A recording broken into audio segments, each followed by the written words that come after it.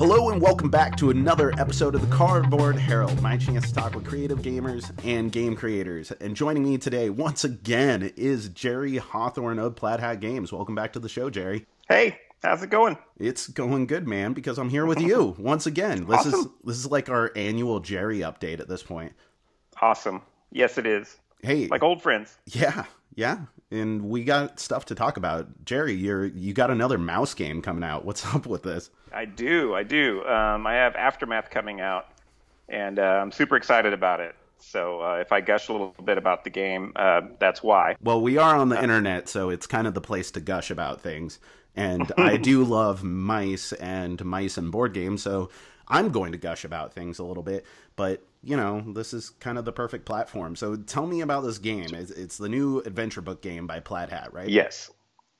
So I got this line of games that I'm doing called adventure book games, where basically the thing that connects them is they're all games that are played within this big adventure book. And you actually play the game inside the book. And they're all cooperative games because that's really the kind of game style that I like best. And but each of them is a completely different theme. And although they do borrow some mechanics from the previous iterations, they always do something radically different. Right, and this is the third game. We had Stuffed Fables and Comanauts, and now this is coming right around the corner. Do we have a release date for it yet? It's going to be late September, from what I'm told, barring any sort of snafus. So. Oh, and those never happen. Yeah. It's really kind of hard to predict, because, customs and all the other crazy stuff happening in the world. But yeah, it should be it should be coming out late September, early October, somewhere around in there. So, and then it's also going to be released with a sister game called Battlelands, which is just a little card game that takes place in the same world and has a lot of the same locations and stuff, but it's a completely different game. It's a little 3 to 5 player card game that you can just slap on the table and quickly get a game going and play a little battle. But it's such a cool little game. It was designed by Andrea Mezzatero, and I wanted to publish this game so bad. But the problem is that, little card games like that need a lot of art, they're hard to make on a standalone product. So having a tie-in product like this has really allowed me to bring this cool little game to the public. So I don't want that one to be lost in the shuffle either, because it's super cool. Right, and that came first, or as far as the announcement, we ended up seeing and reporting on Battlelands Aftermath Edition first. So the Aftermath Edition implies to me that there's going to be more legs to Battlelands than you might initially think here. Yeah, I mean, we hope that people love it as much as we do. We play it all the time around the office. It's super popular game around our gaming circles and stuff, because it's really fun and it's really easy to get on the table. And it's just super streamlined, and it's just fun, quick playing little game. But it feels real satisfying when you play it. You feel like you had this big epic game in this little small package. And what we want to do is we want to give a similar experience using the same engine, but with different themes on it and stuff. And so we're hoping that people love it as much as we do, because then we can do a Dead of Winter version, or a Mice and Mystics version even. Okay, let's talk about this, because you brought it up. So Mice and Mystics, this was really the breakout game for Jerry Hawthorne. And for anyone who's just listening to this as their first episode of the Cardboard Herald, go back and listen to my first interview with Jerry, and then we did one with you and Colby, and we kind of got into the history of where you came from, the origin story, and then your evolution from hairstylist to full-time game designer, and then now we're picking up kind of from the Comanauts pre-release era to here.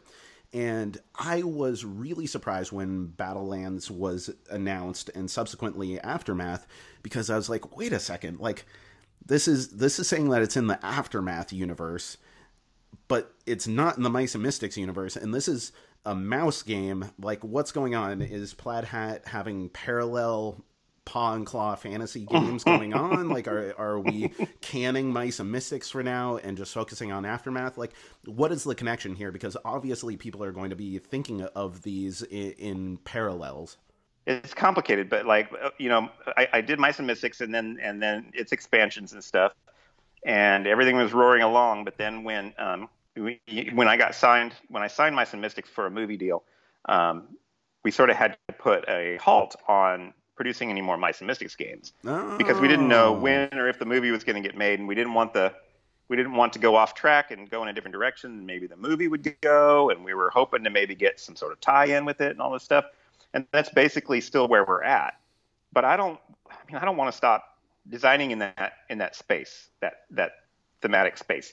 And for years, I've been talking about doing a mouse game that took place in a different time period, rather than having it be medieval fantasy. This one takes place in the modern world, and what's really, really super cool about it is its heart and soul are the same. It's about these little creatures and about their huge, enormous task ahead of them and stuff, and about how they have to work together. And it has all the same characteristics and virtues of any other classic medieval fantasy mouse story. But it takes place in like a setting that you probably wouldn't expect. It just kind of comes out of left field. And it's really, really, really, really cool. Yeah, one of the things that I love most is in like post-apocalyptic settings. Like I honestly think the setting has been overdone to some degree when you think about like wastelands. I mean, of course, I love Mad Max Fury Road. That was like a revelatory movie, but I'm done looking at wasteland desertscapes. What I'm not done with is nature reclaiming human environments. Yeah. And I'm in Juneau, Alaska, where the wildlife will overtake a building if it's abandoned for like a year, let alone exactly 30 or 100. And that's what's so evocative about this game is I'm looking at all these artifacts, these remnants of humanity, but it's not that humanity has destroyed the planet. It's that the planet has recovered itself from humanity. Yes. And that is so compelling. That's such a cool setting. Yeah, I mean, I could have drawn out the concept longer and came up with this long story as to what happened to humanity. But it's so much more evocative this way. One day they're there, and 1 minute they're there, and the next minute humans disappear. They're gone. Mm-hmm. They are immediately gone. Planes tumble out of the sky, trains crash, buildings burn, but it's not at the result of any war. It's at the result of this immediate loss of humanity. And right then and there, at that very moment, nature just starts to reclaim. Mm-hmm. And so the whole thing takes place in this vibrant world teeming with life, but also teeming with the footprint left by humanity. The excessive consumerism is a big feature in this game. And we really highlight all these things about humans, and we do it in clever ways. We do it through product ad placement throughout the game, but they're all fake products, and they're made to sort of poke fun at humanity. How much Raxon are we going to get in this? No, there's only one tiny little Raxon thing. Okay, yeah. And that wasn't even my idea. They just put the logo on one little card. But this has nothing to do with the Raxon stuff. There's no way that Colby and Isaac would have the restraint not to put a little bit of Raxon somewhere. It's not them. It's not them. It was Dave. Dave, the graphic designer, put that stuff on there. But yeah, so what we do is we come up with we have our artists render product, bags and cans and packaging, but without any label on it. And then we have the graphic designers come in and put a label on there. And we come up with products that mimic real world products, and just fill the game full of all this stuff, and just, really, really, really trying to make people think about environmental custodianship and, by putting yourself in these little creatures and just completely removing humankind from the equation, it allows you this weird way of thinking about what weird creatures we are, Let's talk about the scope of the game. What kind of campaign are we dealing with here? I mean, how does this differ in, I guess, pace and progression than previous storybook games or adventure book games? Excuse me. I have a toddler, so I'm stuck in storybook mode. So this game is kind of weird. The game is campaign only. The only way you play the game is through campaign only. But You know how when you play a campaign, you have a lot of record keeping and overhead, and you know, it can be daunting. It can be kind of overwhelming, and it sometimes makes people go, ugh, you know, about a campaign. Do I have to manage all this stuff? But the game manages it all for you. It's super streamlined where the campaign's concerned. What you do is you start the game and you have this big box. You have deck boxes that you construct for everything right at the beginning. You just unfold them, put them together, stick your cards in these deck boxes. Well, one of the deck boxes is a discovery deck. And so that one's the thickest deck of them all when you start your campaign. Well, as you're discovering things, the game will send you into that discovery box, and you'll pull out cards that you'll add to your world. So you're going to be changing your world by adding cards that you bring out of this deck box. So when you start off the game, there's just a couple of missions, and your very first mission always has to be the mission that the game tells you to take. And you take that first mission, but while you're on that mission will generate like 2 or 3 more missions. And then you keep on getting more and more things that you generate, more missions, more story, more things that you unlock, and they all get pulled out of the discovery box, and then they get put into their appropriate boxes. And then whenever the game tells you to get them out, you just get them out. So these are like branching paths that you can optionally explore and choose to go on. So it's not going to be a singular linear adventure. Okay, it's more sandboxy. Okay, will you have the choice to view all of that content in one campaign, or do you sometimes make choices to go in a direction at the expense of another? Yes, you'll make decisions that often seal off one branch of the storyline, but instead of having like a super linear story, it's more like a spider web. You know what I'm saying? Right. And I can't remember exactly how many missions there are, but there's over 20 missions in the game, right? You're not going to play all 20 of them.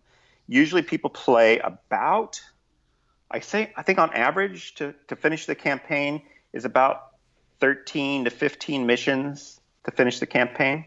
If this is someone's jam, if this is like a game that people absolutely love, is there the possibility in these adventure book games to expand upon the content? Because so far, Stuffed Fables, Comanauts, they've been standalone things. Aftermath is now yet a new thing that's separate and apart from these others. But if people fall in love with these universes and they love the campaign, they love the choices that they made, does Plaid Hat even entertain the idea that there could be a Aftermath Part 2? Well, Aftermath is designed a little differently than the other adventure book games.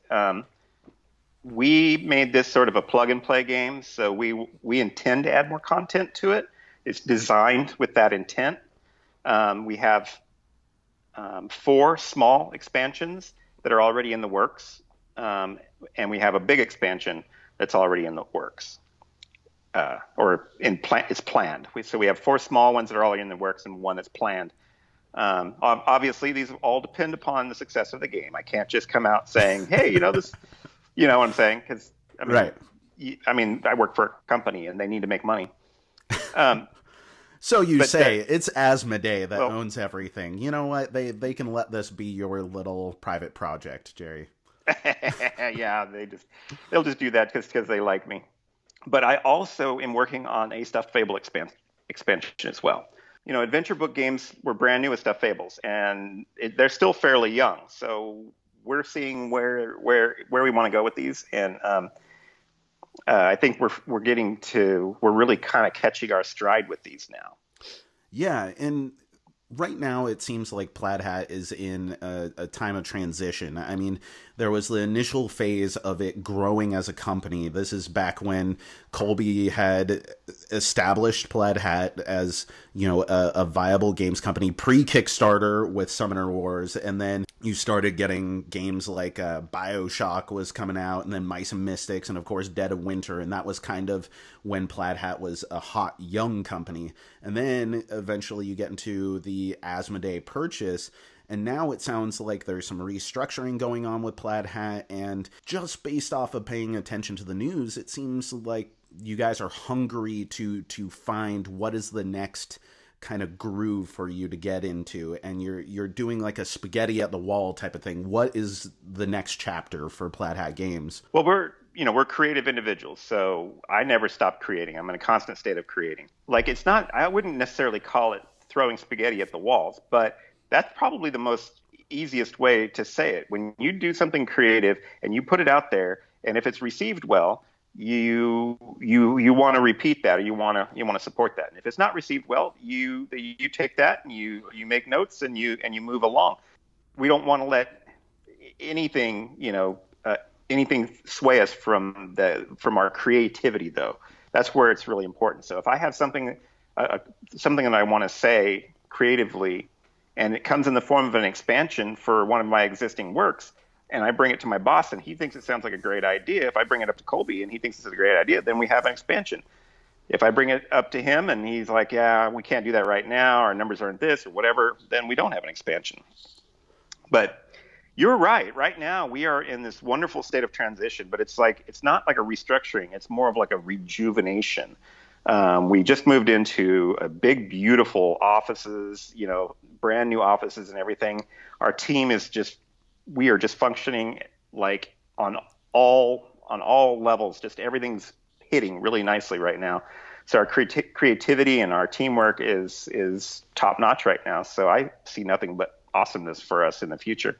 And you've even hired Nikki from Board with Life to be part of your team. She's like the PR manager over there. Yeah, we have our own marketing person now. We have Nikki, and we have a bunch of great games coming out. I know you've probably seen Quirky Circuits is an exciting new game that we have coming out, super fun. And then we have Abomination coming out, and that one's just so crazy awesome. Isaac's working on a secret game that we can't talk about, and that one's going to be coming out next year, and it's phenomenal. And I feel like Isaac is always working on a secret game that you can't talk about. Like, he's in a perpetual state of secret game. Well, if we talk about stuff too early, then we sort of we don't have the ability to adapt and change or whatever, Right. We're sort of, people will hold us to it, and we get stuck in that. Well, back to Aftermath. So yep. This game, we've talked about it thematically, but mechanically, not just in the progression, but in the nuts and bolts of how you play the game, how does this differ from the previous adventure book games? In my previous adventure book games, the main mechanic was reaching into a bag, pulling out some dice, and then allocating those dice to what you wanted to do on your turn. This game completely takes away those dice, right? In this game, you have a deck of action cards, and your action cards are basically very simple. They are numbers and colors. You'll be playing with a hand of action cards, and you can combine colors together, and you can also combine numbers together. So you can really, if you're going to do a task, these are your action cards, is the cards you have to work with, and of course you can share cards with your fellow players and stuff to get that creative or that cooperation going. But if you go to do a task, a skill check or an attack or something like that, you're going to need to use the appropriate color card. So you play that to initiate that task. And then in addition to that card, you can play any other card you have that matches the color and number of that first card. And then finally, you'll roll this little resolution dice that is a little bump die. It just adds a tiny bit of randomness to it. So you still have that tension, but you can overcome that tension if you can play your cards right and get a good hand of cards and overcome the little luck factor and get a guaranteed success. So that's pretty much how the engine works. And how much of this change was driven by innovation, just wanting to do something brand new for this brand new adventure book game, and how much of this was like iteration, trying to improve upon the feedback that you were getting from Stuffed Fables and Comanauts and try to come up with something that was going to latch on with the dedicated hobby gamer a little bit more? Innovation, I guess, because of the things that I like and the things I'm into, and I'm also in the mainstream of gamers, and I see what I like and I see how different games are doing stuff. I like games like Wildlands, when you have these cards, and the cards are interesting because of the lack of information on them. So you're really focused on what you can do. Well, I love that, and so this is my kind of version of that kind of approach towards a game, where you're doing things with this simple set of cards that you can teach real quickly. You never forget how to play, and then all that stuff just sort of goes, kind of melts away as you enjoy the story. So you as a designer have so much more experience than 10 years ago. What year did Mice and Mystics come out? I mean, it feels like it must have been 2012. Okay, so we're talking 7 years ago now. That's getting close to a decade. So you have a ton more experience, and undoubtedly you have heard endless amount of praise, but also criticism for Mice and Mystics. How much of this game, if any at all, was you hungry to take a new crack at evoking these thematic elements with a much more nuanced mechanical mind? Do you kind of get what I'm saying? Yeah, I mean, it might not manifest itself in me the same way that you might be thinking. My whole desire my whole desire to break out of the Mice and Mystics mold is so that I can create a game where the rule book doesn't scare away my intended audience. Right, so right. My intended audience is not like some hardcore, deep strategizing, min-maxing kind of gamer.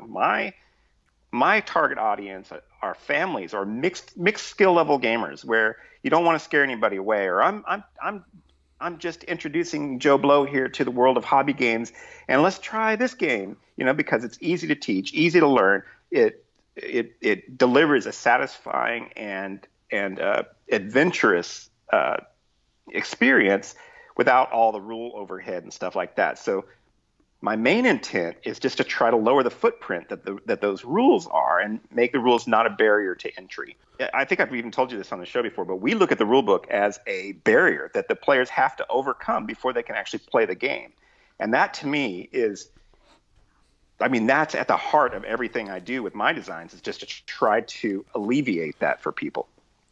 Yeah, and that I think we're actually thinking along the same lines, because I don't think that you need to make Mice and Mystics more complex, and I don't think that becoming a more experienced game designer would empower you some way to make it more complex.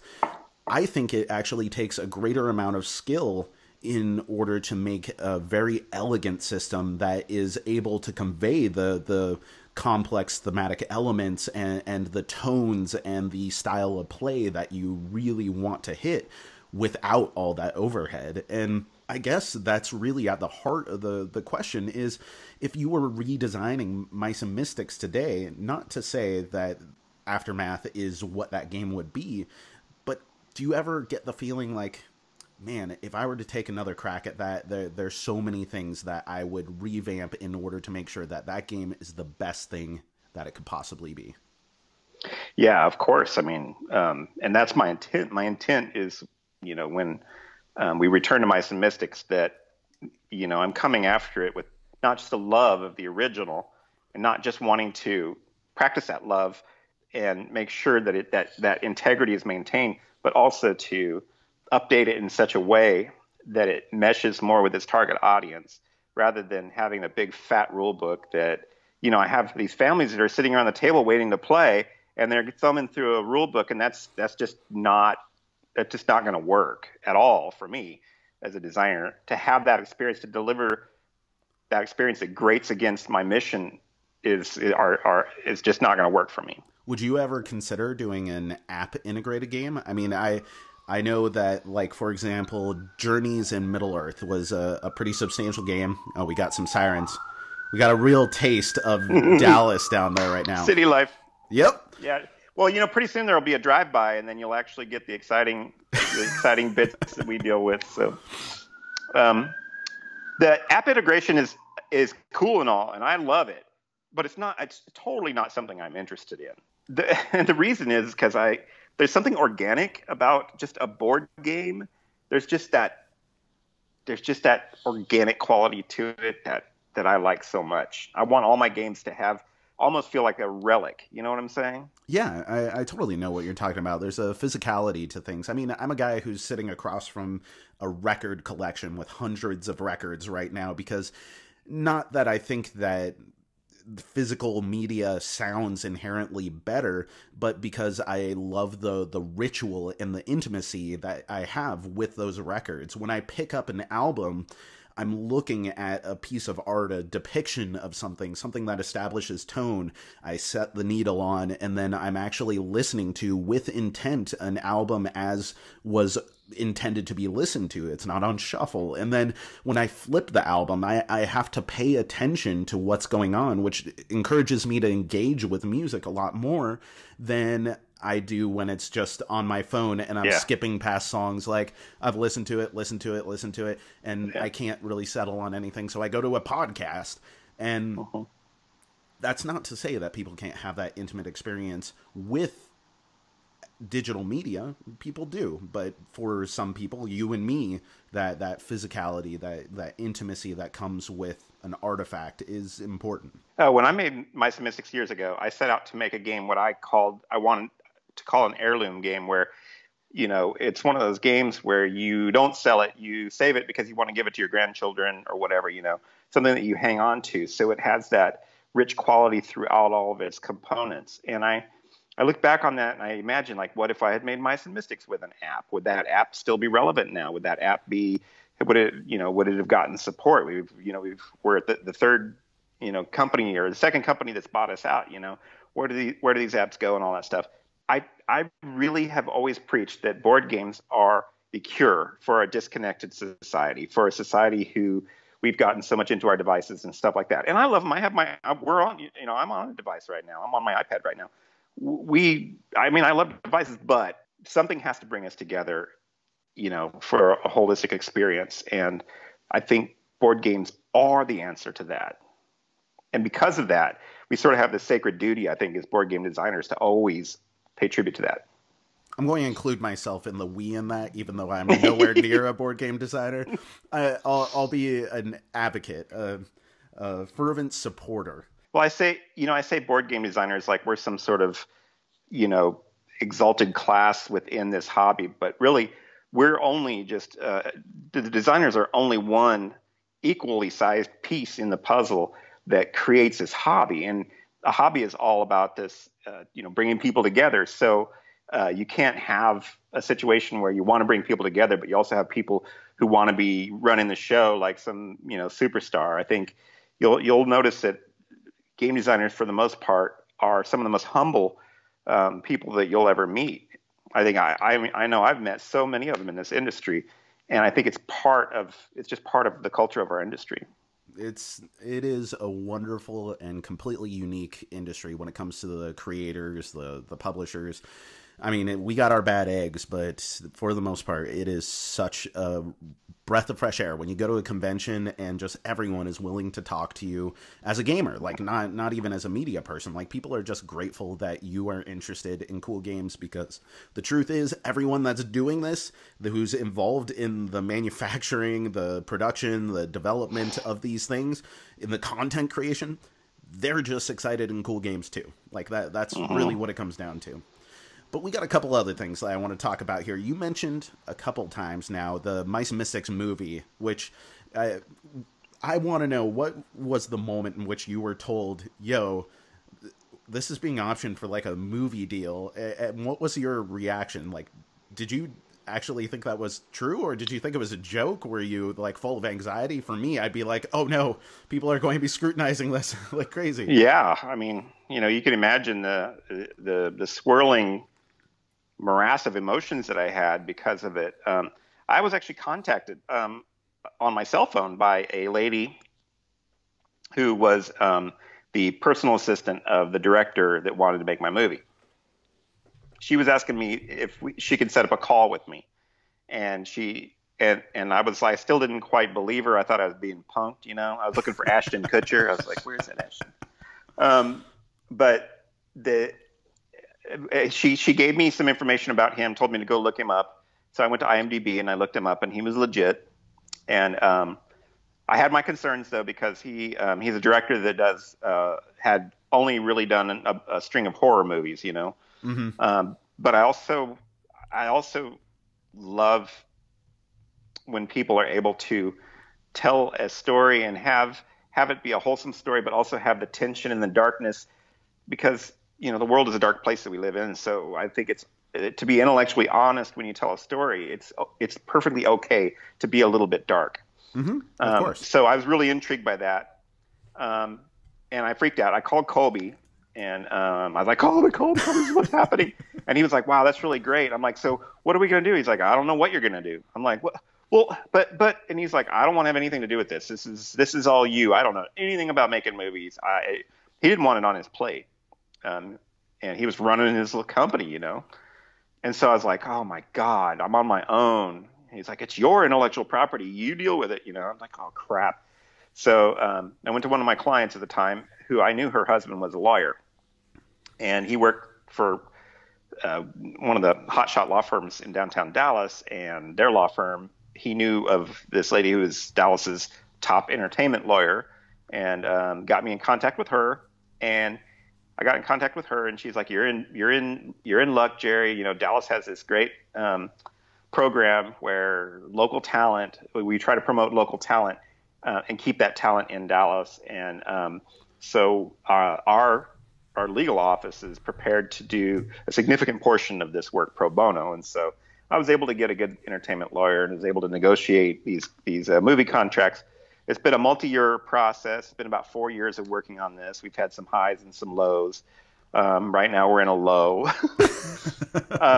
There's more of a likelihood that the movie won't get made, but at the same time, movies very rarely make it as far as mine has gotten in the process. So we shall see. Hey, yeah, man. I mean, that happens all the time where things get announced and people take it as like, this means this movie is actually getting created. Like there are movies that are, you know, just option deals, there's scripts, there's things like get green-lighted and then canned all the time. But that's awesome that you're even at this stage.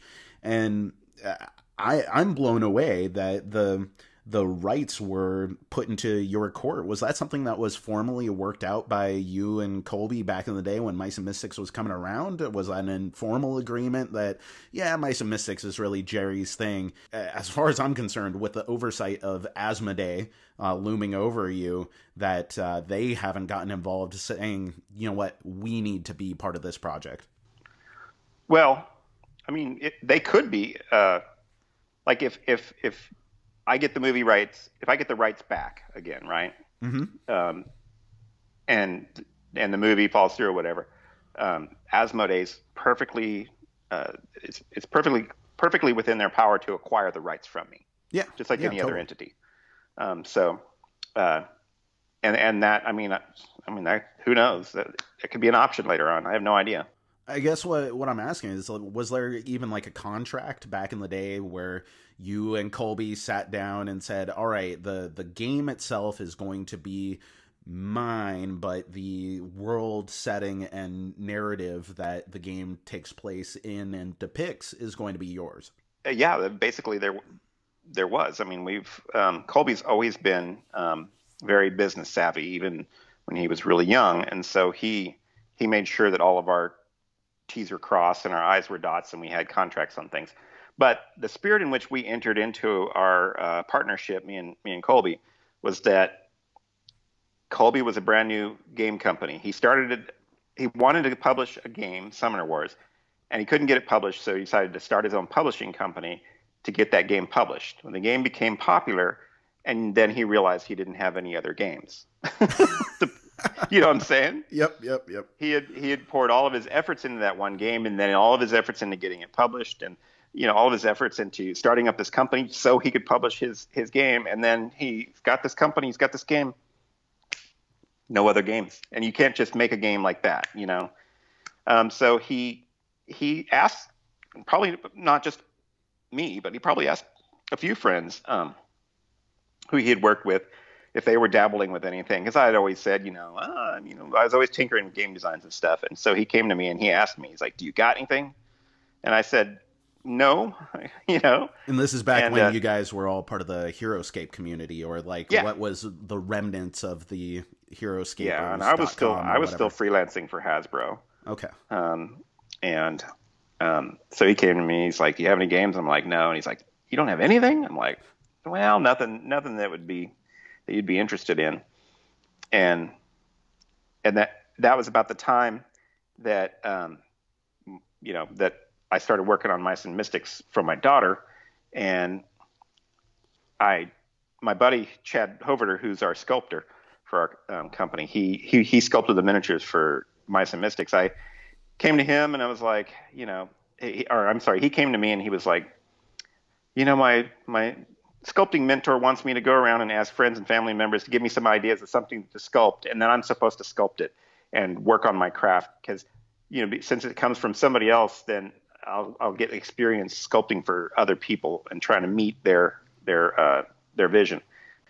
Do you have any ideas for something you want me to sculpt? And I said, at the time, I'd been thinking about this little mouse idea, right? Mm-hmm. And so I said, yeah, could you sculpt me a little warrior mouse with like a big old battle axe, and like all ready to fight? And he's like, oh, that sounds like fun.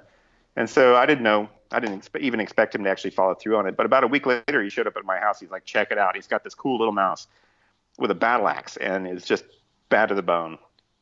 And I was like, oh my God. So I took a picture of it, and we had this is back before social media was really a big thing. We had this little private internet website forum thing that Colby had made for all of us creatives that were all kind of doing stuff, but we're all friends. And so I posted the picture on there. Well, that night, about 10 o'clock at night, Colby calls me. He's like, I thought you weren't working on anything. Yo, what's up, homie? He's like, what the hell is this picture? Yeah, this mouse is cool as shit. What the hell are you doing? What have you been working on? And he was mad. And I was like, well, yeah, I guess I've kind of been working on something. He's like, well, give me the pitch. I'm like, well, he's like, just give me the pitch. Just give me the pitch. I go, okay. It's like a fully cooperative dungeon crawl, RPG adventure kind of thing, but made for families. And you play the part of a little warrior mouse, a human being that's been transformed into a little mouse. And the kingdom's in peril, and you still have to save the kingdom, but now you're just, you're 2 inches tall. And he's like, I want to publish that game. And I go, but hold on now. I go, I want to put a lot of story in this game, more story than anybody's ever done in a board game before. There's going to be a lot of reading that's going to break up the gameplay because that's what it's all designed to do. And he's like, oh man, that sounds even better.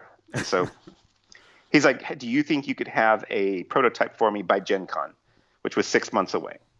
So I, was working way more than full-time hours, but in the evenings, late at night, I was, making my little prototype, testing things out. I was going over to my buddy's house on the weekends. We were play testing stuff, and I was writing story. That's how I made it. The rest is history.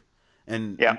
You mentioned your daughter, and I know you've talked about this candidly a couple times where you talked about Mice and Mystics and the development of that for, I believe at the time it was like helping your daughter learn how to read and, to engage in a story.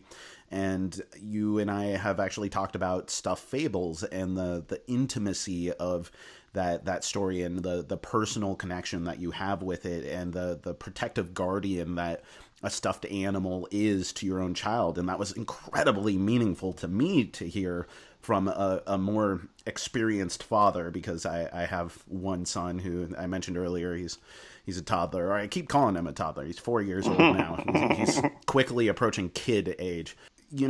How is fatherhood going right now, and how is that impacting you as a creative person? Well, first of all, everything I do comes from stories inside me that are based upon my real life experiences and my quirky way of looking at the world and things that I want to express. I do that through my game design, and if I wasn't allowed to do that through my game design, I just wouldn't do game design. Because it's a form of expression for me. So I do this with every game. My kids are teenagers now. My daughter is 17 years old. She's driving and working. And frightening. It's crazy. And she's incredibly awesome. Gets wonderful grades. Couldn't ask for a better daughter. She's absolutely perfect. My son is 15 now, and he's sort of a surly, quiet teenager, and he's very intellectual, and he's kind of a recluse. He sort of keeps to himself, quiet and shy and reserved. But he likes the nerdly things that we like, and he's mostly interested in video games, and I don't blame him because they're awesome. And yeah, he's just he's kind of, like I said, he's kind of quiet and he's kind of hard to decipher. But he over spring break, he came to my office with me every day, and we grinded through one session of playing through the entire campaign of Aftermath with my son. And it's just, it's one of those times, we made memories. Him coming to work with me every day for a week, seeing what I do, and then actually doing it with me is just an incredible experience. And I'm so fortunate that I get to do something like that. Every day I thank, the stars above that I'm able to actually do this for a living. And then being able to share that with my son is quite something. And it's neat how, his way of playing the game and his way of connecting with it really sort of informed some of my ways that I massaged the way that the game plays and stuff. But the game it's got kind of a cool edge to it, So if you think of like these popular movies that are all about, young teenagers and stuff and dealing with this, things, with these big science fiction storylines and stuff like that, it kind of fits right in there. But these teenagers are mice and hamsters and guinea pigs. And so you're getting like that Divergent series, but you're getting it all through the eyes of little critters and stuff. And I just think that's just cool as anything. And so my son's 15, thought the game was cool as hell. But I think that anybody who loved Mice and Mystics, it's like right in that zone, And hey, that's a total win for you, because anytime that a dad can manage to make their 15-year-old son think anything they did was cool is like an automatic win there. That is a high bar to reach. Now, you mentioned the different animals that are in there. I was wondering, because I saw like there's a guinea pig with an axe or something, and were there any animals in here where you were so incredibly stoked at finally including this animal? Like you just grinned to yourself, you were giggling, you were like, I had to have this thing in there. Well, I mean, there's a lot of moments about designing this game that just had me smiling so hard, because what I've done is like I was able to structure the way that the adventure book works through my experiences with Comanauts, and how I changed the way that the movement spaces and stuff are on the board, so I can have big creatures, right? And so instead of having a paw represent the cat in the game, you could just get this big plastic cat, So I got these big creatures in there, and it's just fantastic. So being able to play with a full scale miniature of a cat, as one of the big bad guys in this is fantastic. But guinea pig, we had guinea pigs as pets in our house. And we've had mice as pets. And so we've had hamsters. So being able to get all of our pets in there, all the pets that we have loved and cared for throughout the years, being able to get them represented in the game is just cool as hell.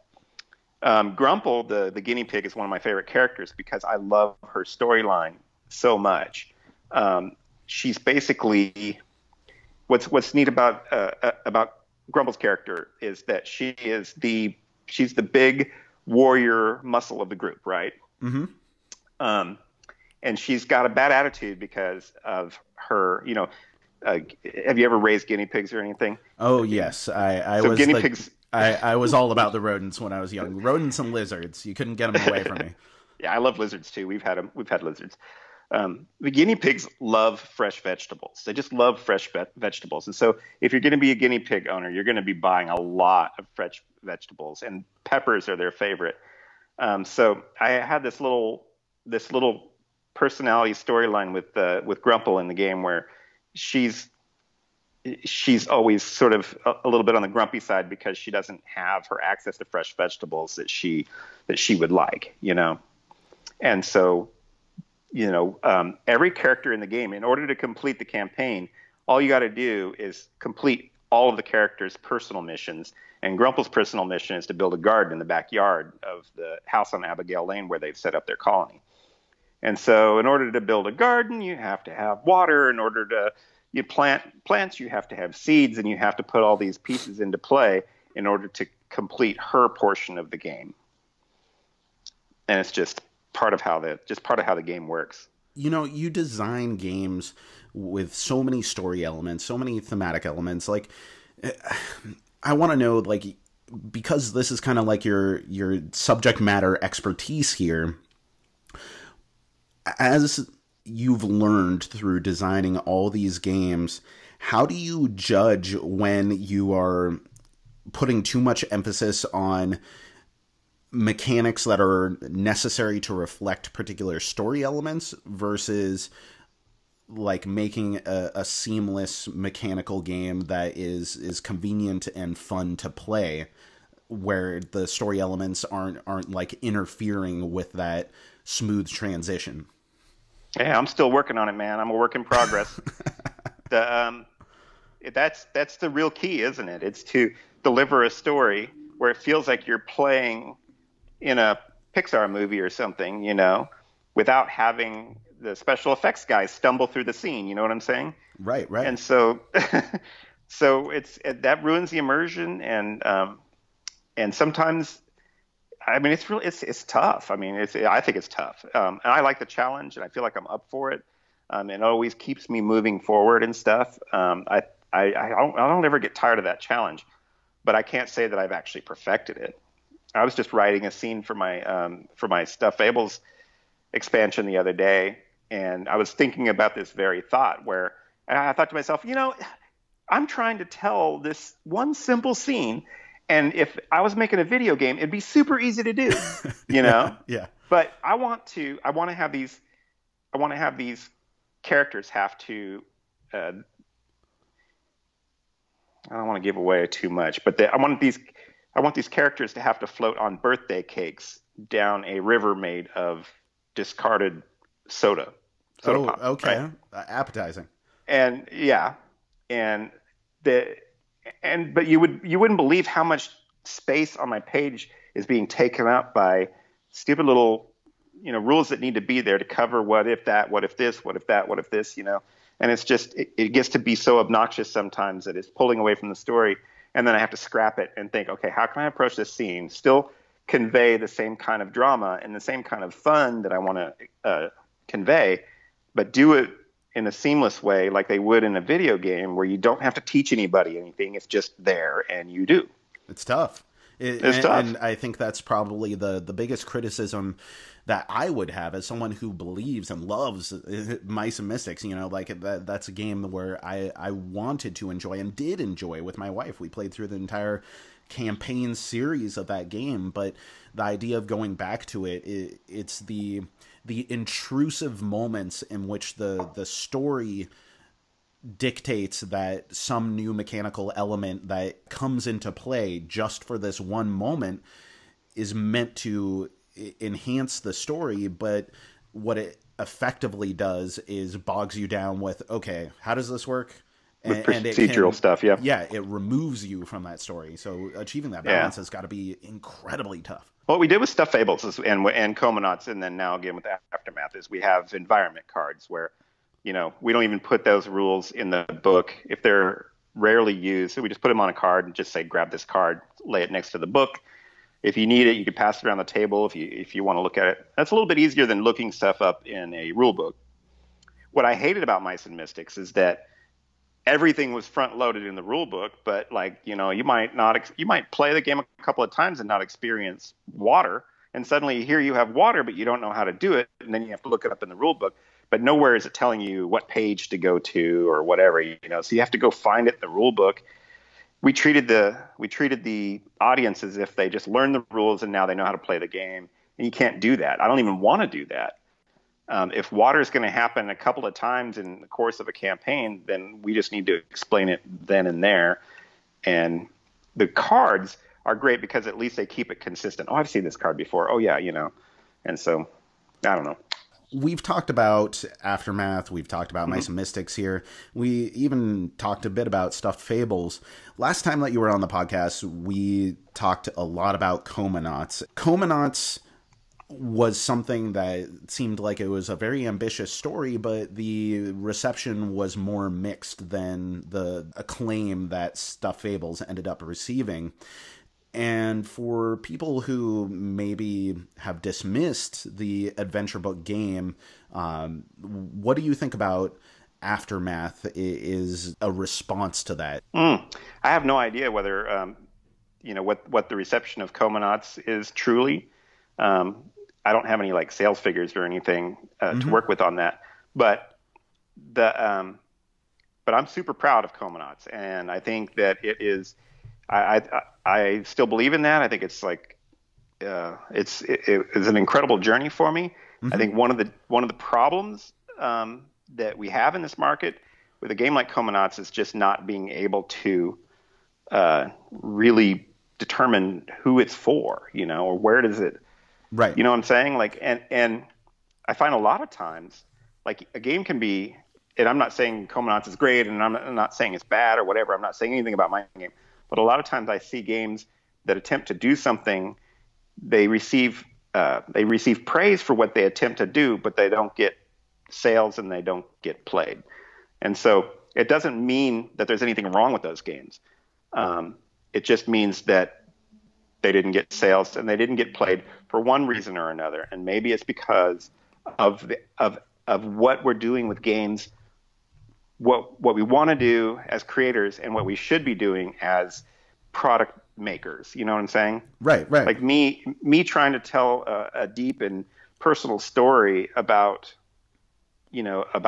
overcoming your own emotional scars in life sounds really great, but it might not be something that somebody wants to play as a game. They might think it's cool, they might think it's interesting and it's worthwhile endeavor, but at the same time, if they want to sit down and play a game, they might be playing a game for a completely different reason. Right.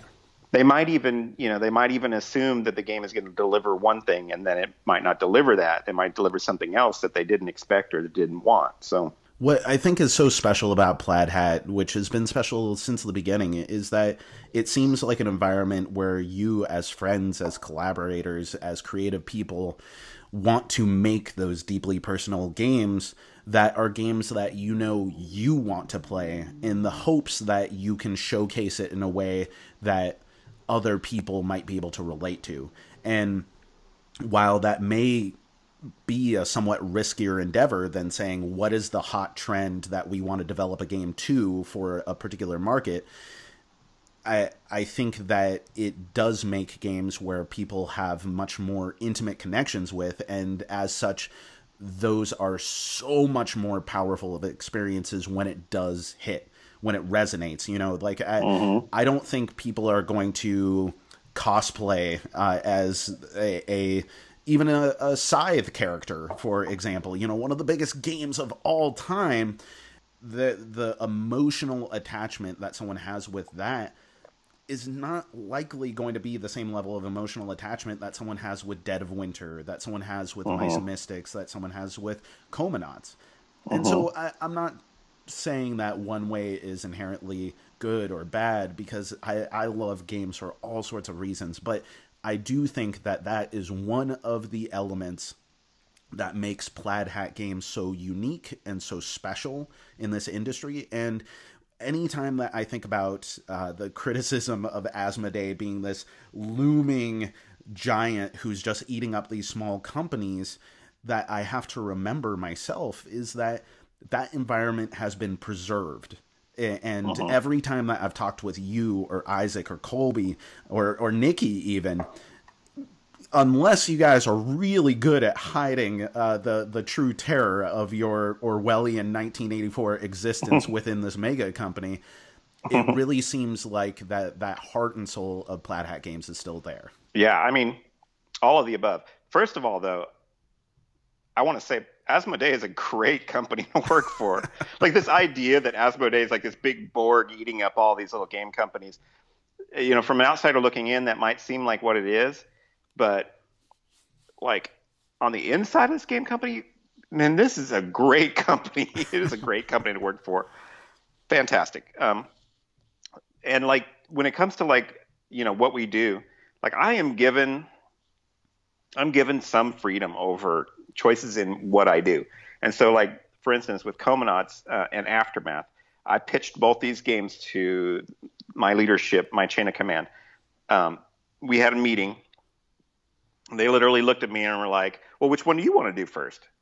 And I'm like, well, I have this, I'm torn because I have one that is very, very complex and it's ambitious, and it could really push my design skills to the limit. But it's such, it's a story I'm ready to tell in Comanauts. And then I have this other thing that's so fun and interesting and right in my wheelhouse that I'm just itching and chomping at the bit to design it, and that's Aftermath, And I think that people will love this world and they'll really identify with it, especially people who, love my work and love Mice and Mystics, and they'll feel really at home in this game. And I had these two things, and, people looked at me and they were like, I think you ought to do this one, or I think you ought to do that one. And I took their advice and I went with Comanauts first and Aftermath second. So, well, Jerry, as always, it is such a pleasure talking to you. And as always, I'm left with about 100 questions that I want to ask you that I'm going to have to table for next time. Is there anything else that you want to let people know about as they're checking out what's on the horizon in board games? I mean, we just mentioned Origins is going on right now, so the podcast will probably go up after that. You have Abomination, you have Aftermath, you have Battlelands, the Aftermath edition. Anything else you want to plug for yourself or for Plaid Hat Games? Yeah, we got Quirky Circuits, which is really awesome, designed by Nikki Valens. And we have Super Punch Fighter out now, super light little, fun little video game fighter kind of sim.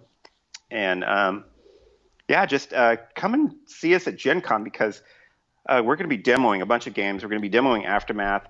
We're going to be demoing Battlelands. We're going to have all of our games are going to be there, all of our stuff that we got going on. And I just come up and say hi, because I can't wait to show off Aftermath to everybody. I think people are just going to really, attach to the game. And super excited. Super exciting. All right, I really appreciate you having me on, man. Yeah, it is always a pleasure. You are such a real dude, and I always get something out of a conversation. Like, irrespective of what the audience is getting, this interview, my annual Jerry interview, this one is from me. So thank you, everyone, for listening to the Cardboard Herald. Thank you, Jerry, for coming on to the show. Go check out all the Plaid Hat stuff on the horizon, and, I'm excited for Aftermath. Thanks again, Jerry. Thanks, man. Thank you. If you enjoyed this video, we have all kinds of other reviews, interviews, and recommendations via writing, podcasts, and video here on our channel and website, cardboardherald.com. Our content is audience supported, so if you want to show your support, please visit our Patreon. Thank you so much for watching. This has been the Cardboard Herald.